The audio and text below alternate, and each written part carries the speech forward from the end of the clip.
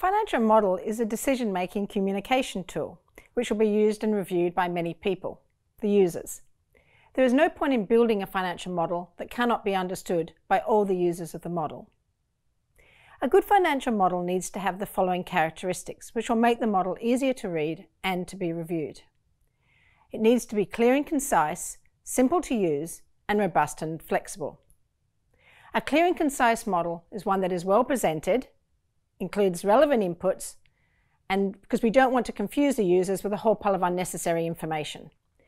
It needs to be simple to use, and it needs to be transparent, which will assist the review process and, most importantly, make mistakes easier to be identified. It will be robust and flexible. This is allowing changes to be made within the model and within the outputs to be updated effortlessly. There are also rules that need to be applied as a best practice in a financial model. Let's look at 3 of Pivotal's 10 rules of financial modelling. One of the rules is to separate inputs, calculations, and outputs. The inputs are manually entered into a model and they're separated from the calculations and the outputs by using different tabs. This ensures that the inputs are only entered once and all the assumptions and data is entered in one place within the model. The calculations, which are in a separate tab, are the engine room of a model, and this is where all the formulas are held necessary to obtain the outputs. The last tab would be the Outputs tab, which is maintains the results of the financial model, such as the financial statements, ratios, graphs, and sensitivity tables. This use of separate tabs is assisting the user to navigate through the model and to find out where to make changes to the inputs, amend the calculations, and to analyse the results in different ways. Another rule of a financial model is it needs consistent use of cell and number formats. So what does this mean? All the inputs, calculations, and outputs of the model are clearly identifiable.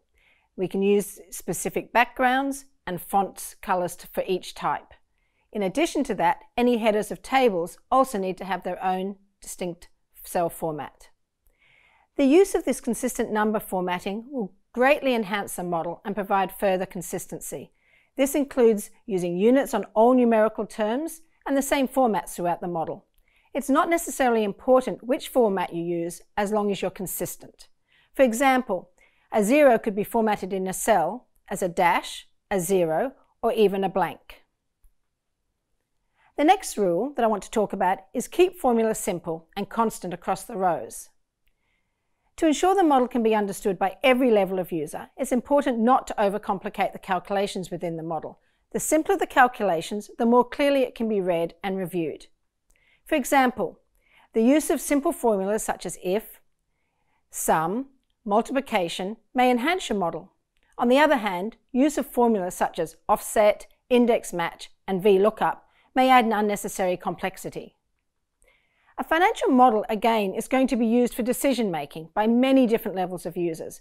By keeping things simple and following these basic rules, it'll be much easier for other people to understand your work.